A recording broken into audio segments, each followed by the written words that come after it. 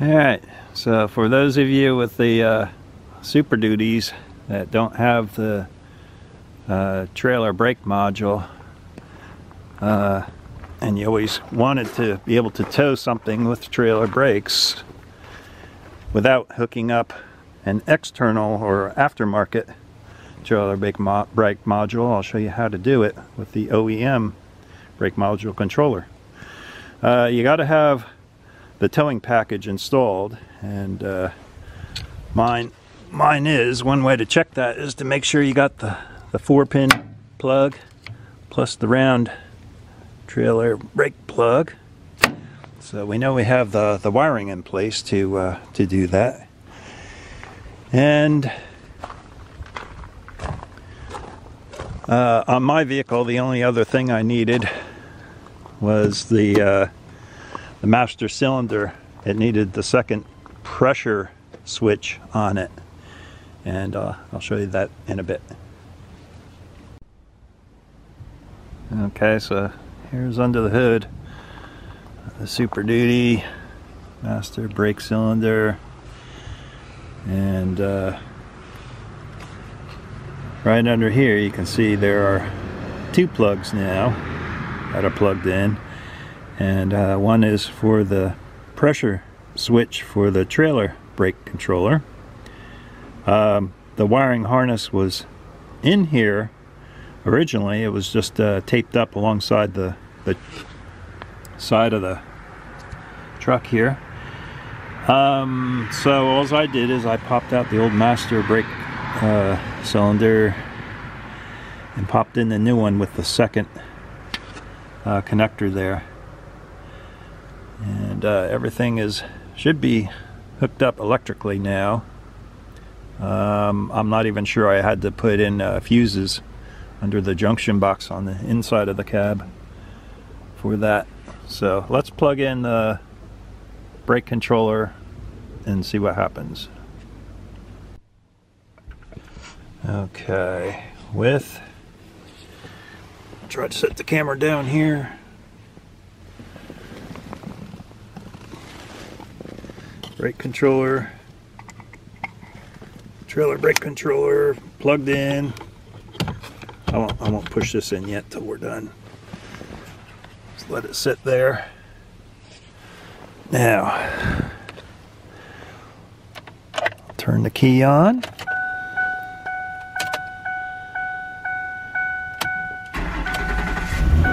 We got lights. The lights go out. And on the dash we get trailer brake module fault. So we have to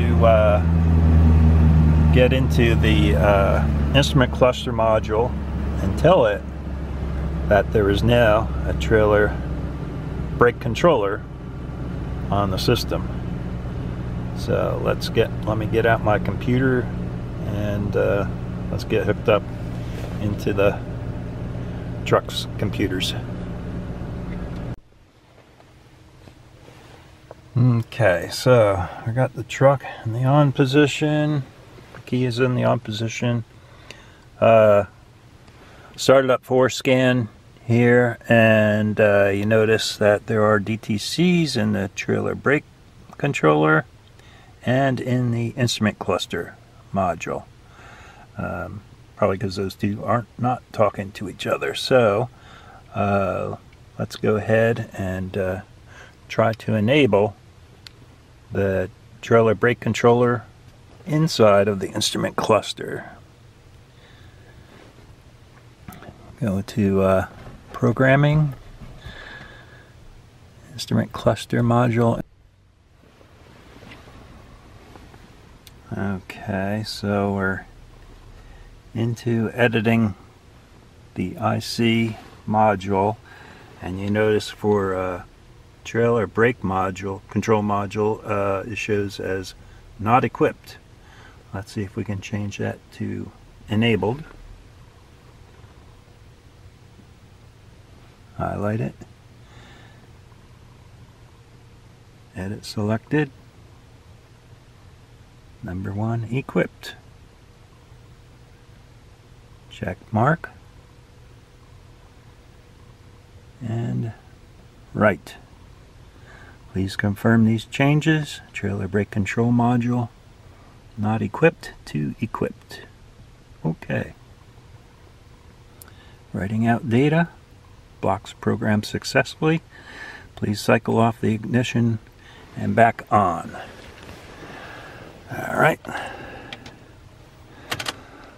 Ignition off. And back on. And now we got lights out. Let's see what we get on the cluster now. Well, my rear left door is ajar. That's the only one that seems to be popping up. So the trailer brake control module. Yeah, there we go. Okay, trailer detected. Or disconnected, I should say. When I moved. The trailer disconnected. We now have a trailer brake control module talking with the instrument cluster module. All done here. So let's give this an OK, and we can shut down.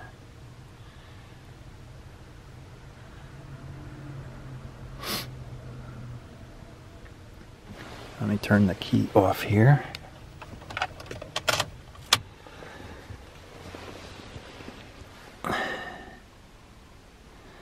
Close down FORScan. We are done.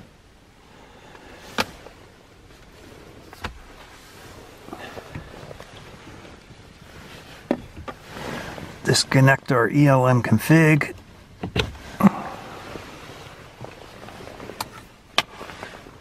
I'll put everything back together and see if it all works. Alright, we got the dash back together. Their newly installed trailer brake control module. And let's start it up and see, make sure everything is working as we planned it to be.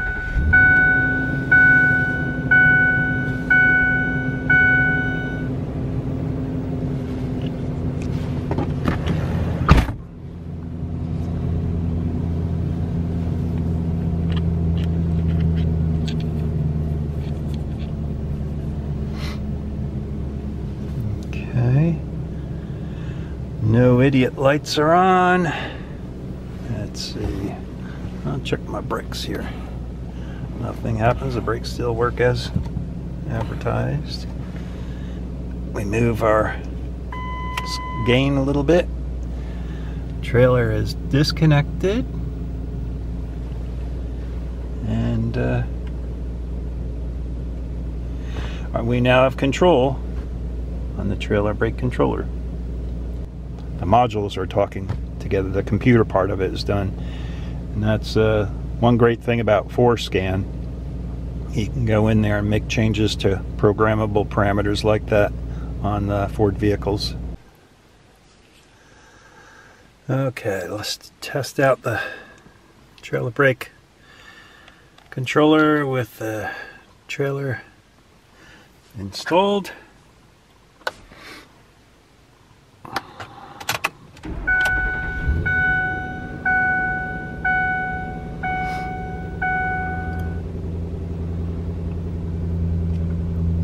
No errors on the dash.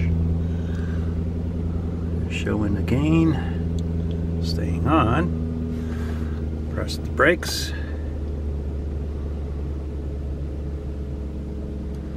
Nice. So that is a win.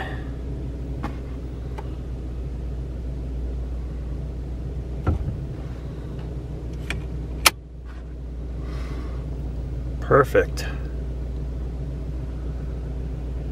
All right, all done here.